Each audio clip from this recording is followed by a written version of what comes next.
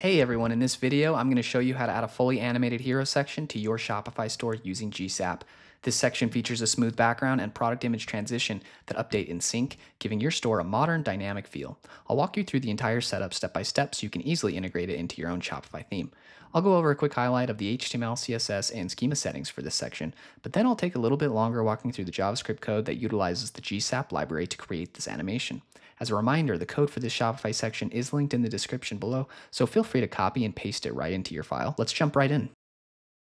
Now, the first thing we're going to do is go into our code editor. So if you are using your admin like this, you can simply come into your duplicated theme and then go ahead and click edit code. And it's going to give you the same code and files. However, I'm going to be using my local code editor so that I can have this on my local server. So what we're going to do is first I am going to go into my code, and under the sections directory, I'm going to create a new file. I'm going to call this GSAP hero.liquid. And I'm going to go ahead and paste most of this code and just go over it very briefly so we can spend time focusing on the GSAP portion. The first thing I'll add is going to be my styles. So I'll go ahead and paste this in. I won't go over it too much, but just suffice it to say that this is what's going to make it look okay. And you'll see we are referencing a few schema settings right here. That's what these brackets and things are. And then we have right here this mobile media query so that we can make sure it looks good on mobile as well. Now I'm going to go ahead and add the HTML. So I'm going to go ahead and paste that right below. And then you'll see same thing. The classes match up obviously to the styles. And then we're referencing a few of these schema settings as well. And then we have an SVG, which is going to be a nice little animation to show an arrow on the button when we hover. And then we have our images right here. All right. And then lastly, not completely last, but for now, I'm going to go ahead and add our schema so we can have these schema settings ready. So right below, I'm going to paste that. And you will see I have them all right here. And most importantly, if we look, I have this presets and this name. So this is what's going to show up in our theme editor. So if I save this file, and if I go back to my theme editor, I should now be able to go to add section. And here at the bottom, you're going to see this GSAP hero. Okay, cool. So obviously it doesn't look great right now, but let's go ahead and do some customization here. So I go in, I'm just going to leave this. I'm going to make the subheading a bit longer, so I'm just going to paste it like 3 times. And then we can go ahead and get started adding our data. So I'm going to go ahead first. I'm going to add this green sneaker. And then I'm going to do blue. Oh, and it looks like I actually screwed this up. I'm going to remove this, so this shouldn't be in your code, but I think I left it over by mistake. So I'm going to go ahead and add the green one because I believe that will not be included. Okay, cool. So I've got all 3 right here. And then, so it goes in order. So you can see image 1, image 2, image 3, and then the gradient for each of those as well, right? So the 1 and 1, start and end, 2, 2, 3, 3. So you're going to select 2 colors for each one. So if I go ahead, so the first sneaker is blue actually. So I'll go ahead and I will select a blue color. And for I'll just do, yeah, I'll keep it black. Second sneaker is pink.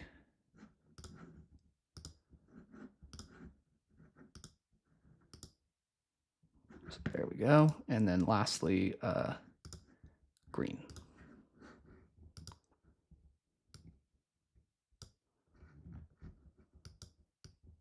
Let's try that.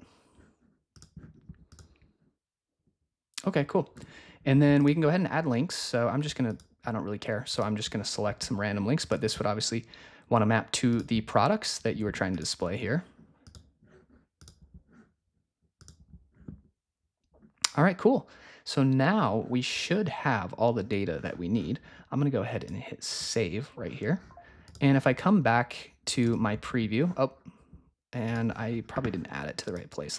So it's at the bottom. Let me drag it up to the very top, and then I'm going to hide that. And so now it should show up at the top in our banner.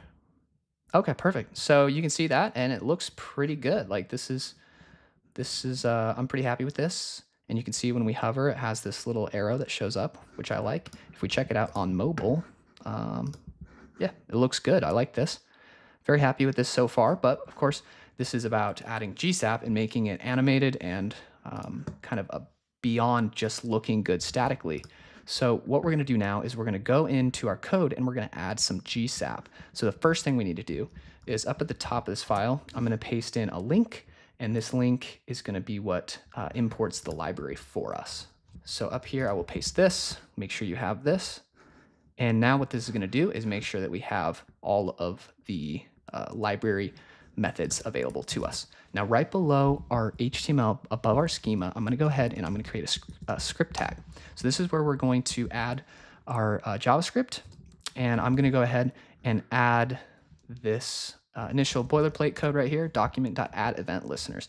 So what this is doing is this is just going to make sure our JavaScript waits until the page is loaded, and then we want to execute this. It's a timing thing. Sometimes the JavaScript can run before the document is ready, and it messes things up. So this is just making sure that we are safe in that regard. Now there's a few things that we're going to do first, and we're going to grab these elements right above us in our HTML so that we can make sure we're editing them correctly. So the first thing I'm going to do is I'm going to grab the hero, the entire section as a whole. So first I will do that. You can see my cursor editor is trying to help me by grabbing more. I'm just going to go ahead and ignore it for a bit. And I'm going to grab all the images as well. So this will be hero image like that.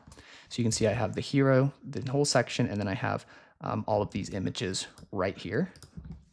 And then I'm also going to grab the button because we are going to edit that button a little bit as well. So you can see right here, GSAP button maps to this, although it's technically an A tag, but our call to action button. Okay, now right below that, we're going to set up a data structure that's going to make our lives easier. Okay, so what that means is we're going to basically add our schema data into this array so that when we're cycling through, it has all the data organized and it's nice and neat for us.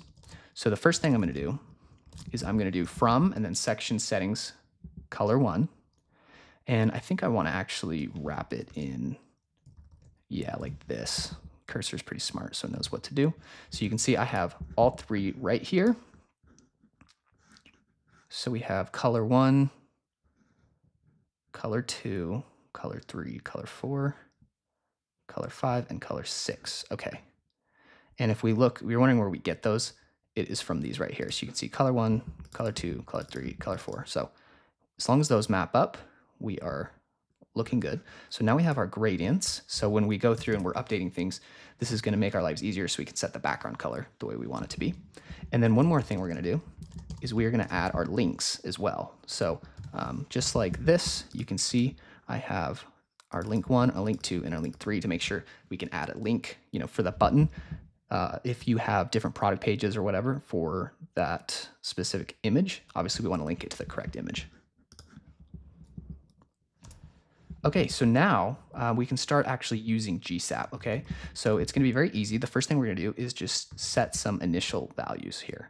So the first thing I'm gonna do is I'm gonna set the images to an opacity of 0. Opacity means it's not gonna be visible, it's basically hidden because we don't want all 3 images showing up, right? So immediately after doing that, I am gonna set the first image like this, and that one I will set with an opacity of 1, okay? So right here, just making sure our images are in a good spot. The next thing I'm gonna do is I'm gonna actually set a value for the hero section as a whole. So this hero is from right there. And the first thing we're gonna do is we're gonna set the background and we're gonna do a linear gradient, okay? So we're gonna do, I think this looks right. Linear gradient to right top, which is the direction we want it to go from the bottom left corner to the right top. And then we're going to use color 1, and then it's going to go to, so this is not quite what I want. This needs to be slight. I mean, this actually would work, but when I had written this earlier, I did it a slightly different way where I use our data structure instead. So instead, I'm going to do like this. This is JavaScript. And I can go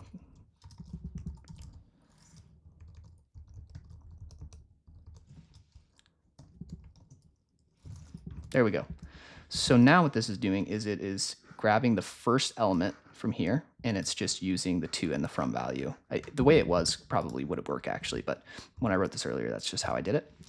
Okay, cool. So now what we need to do is we also need to set that button to make sure it's set to the correct link. So what I can do is I can do this, and we're just gonna, again, referencing this, we're setting it to this first link right there. Okay, so now what we're gonna do, we're gonna create our timeline. If you're not familiar with that, that's okay. Basically, a timeline is just a way to set up like all of your animations to run in a single timeline to manage it. So we're gonna set this timeline, and we're gonna set a few defaults. So the first thing I'm gonna do is set repeat to -1. -1 just means it's gonna repeat infinitely. We don't want it to stop. If you always set this to just 1, it means it would only run, like repeat once. But we don't want that, we want it to keep going. I'm gonna do a repeat delay. I don't want it to pause at all, so I'm gonna specify that to be 0. And then for the defaults, for the actual animation style, I'm gonna make it the ease something called power to .in out. If you don't know what that means, it's okay. It's just kind of the way, there's several different options of how the animation goes. Sometimes it goes fast and then slow, or just evenly all the way out. This is just one of the many options there. Okay, so now we're gonna use a little bit of JavaScript here to make this. Hopefully it doesn't get too complicated, but what we're gonna do is we are gonna go gradients.forEach, and then we're gonna grab each gradient, and we're gonna grab the the index that we're on. And then we're gonna do a few things. First, because we're gonna be transitioning to the next color scheme every time, we wanna grab the next index so that we can easily get the next data that we need to change. So like, for example, if it's red and black, but we're gonna change it to green and black, I wanna have both colors available to use. And now what I'm gonna do is I'm gonna go ahead and start using some of those methods from GSAP. And the first thing I'm gonna do is actually run an empty animation. This might seem a little funky, but I'll talk about it hopefully in just a minute. And the general idea of running an empty one, and then what we do is we use the on start method. And the reason we do that is so that we can have all of our code blocked and scoped together.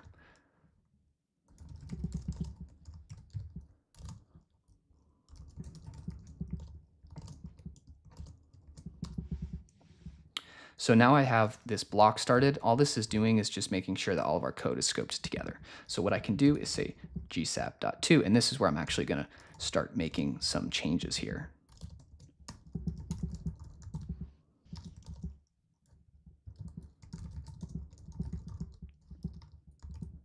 So the first thing is gonna be this linear gradient, right? So we wanna make sure that we're setting that background. But what we wanna make sure we set it to is the next index so that it's not setting it to our current value, right? So the way we do that is gonna be using some interpolation here, and we're gonna go gradients, next index dot from, and then dot to. So we're again referencing this up here so we can make sure we're getting the next color. So we're updating it to the new color. We're also gonna make sure that we specify the duration of this. The duration I've chosen is 3.5 seconds. I think that has looks pretty good, but you can always adjust these numbers if you would like. And then the ease, we're gonna do the same, power in out. All right, cool. And then we're gonna do another one, and this one is gonna be for the image. So the reason we're gonna start with the current image is because we want to make sure that that image is being hidden the same time that the next image is being set. So this line right here is gonna remove the current image because it's setting the opacity to 0. And this one is going to make the next image show up. And you can see its next index and the opacity is 1. And then lastly, we just wanna make sure that we update the button link. And then one more thing I did forget is we also want to update the hero button just with some minor styles.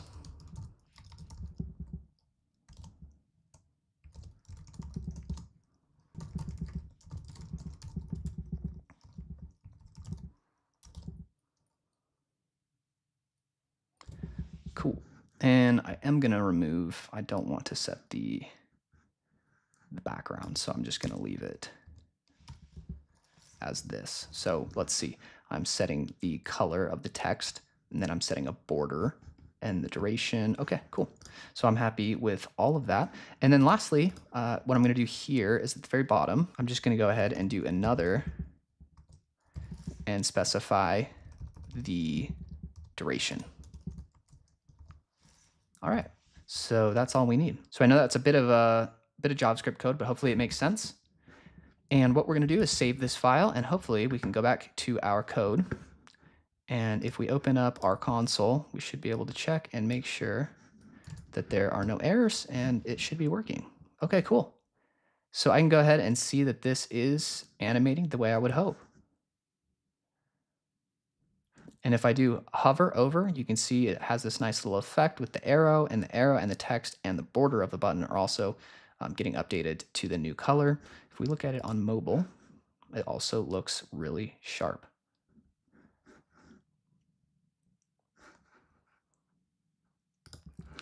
Excellent. Well, I hope that you've enjoyed this guide.